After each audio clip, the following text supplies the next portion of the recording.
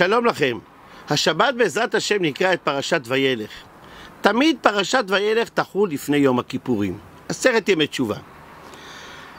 מסופר בפרשה שפעם ב7 שנים במוצאי חג הסוכות צריך להקהיל את העם, האנשים, הנשים וגרך שבשעריך, למען ישמעו, למען ילמדו ויראו את השם אלוקיכם, ושמרו לעשות את כל דברי התורה הזאת. ושם כולם היו שומעים את המלך קורא בספר התורה.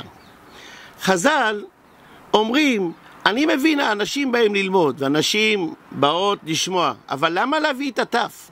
למה להביא ילדים קטנים? הם יכולים רק להפריע. אומר רש"י, להביא שכר למביאיהם, שמי שהביא אותם יקבל שכר.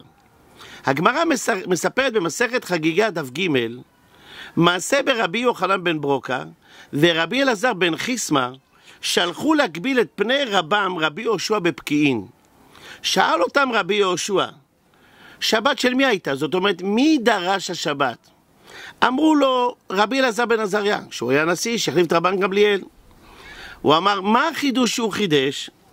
הם אמרו לו משהו בנושא מצוות הקהל, כאילו לא משהו רציני. הוא חקר ושאל, תספרו, אין בית מדרש שלא חידוש, תספרו, אני רוצה לשמוע. אז הם אמרו לו שהוא דיבר על מצוות הקהל, שהוא אמר שבאים כולם, האנשים באים בשביל ללמוד, אנשים בשביל לקבל שכר. למה מביאים את הטף? לקבל שכר למביאיהם. והוא שומע את החידוש והוא מתפעל. כזו מרגלית הייתה לכם ורציתם למנוע אותה ממני? ואנחנו שואלים, ממה אתה מתלהב? ממה אתה מתלהב? אז הוא אמר שהביאו שכר למביאיהם. הם לא הבינו מה התכוון רבי יהושע. רבי יהושע עליו נאמר, אשרי יולדתו. במסכת אבות כתוב שאימא שלו הייתה מביאה אותו בעריסה לבית המדרש, בשביל שאוזניו יקלטו את דברי התורה של חכמים. הוא אף פעם לא הבין למה אימא שלו עשתה את זה. ועכשיו הוא שומע שהנשיא אומר שמביאים את התינוקות לשמוע תורה כדי לתת שכר למביאיהם, והוא מרגיש איזה חשובה הייתה אמא שלי, איזה חכמה שהביאה אותי לבית המדרש, ואת זה רציתם למנוע ממני. עכשיו שאני שומע כמה אמא שלי הייתה גדולה, התפעל מאוד.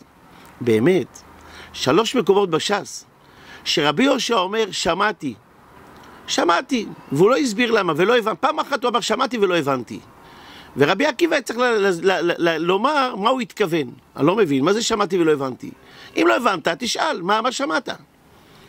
מסתבר שהוא שמע כשהוא היה תינוק, אבל הוא לא הבין כי הוא לא יכול לשאול. מחקרים מראים היום שתינוק כשהוא עדיין בבטן אמו, הוא כבר שומע. עשו פעם מחקר, נתנו לאישה בהיריון, השמיעו לתינוק שבבטן מנגינה מסוימת. וכשהיא ילדה, שמו לו מוצץ עם חיישן. השמיעו לו כל מיני מנגינות, וראו את הקצב שהוא מוצץ בחיישן. כשהשמיעו את אותה מנגינה כשהוא היה בבטן אמו, פתאום רואים שהחיישן קופץ, כאילו הוא מזהה את זה יותר. הם הבינו שהתינוק גם בבטן אמו הוא שומע, הוא מקשיב. על אחת כמה וכמה אחרי שהוא נולד. כמה חוכמה, אשרי יולדתו. כמה חשוב להשקיע בתינוקות, חינוך, גירסא דינקותא, אין לזה תחליף. חושבים שהוא לא מבין, הוא מבין הכל, הוא רק לא יודע לומר את זה. הוא מבין, הוא שומע, ויום אחד הוא גם יוציא את אותם דברי תורה. שבת שלום ומבורך.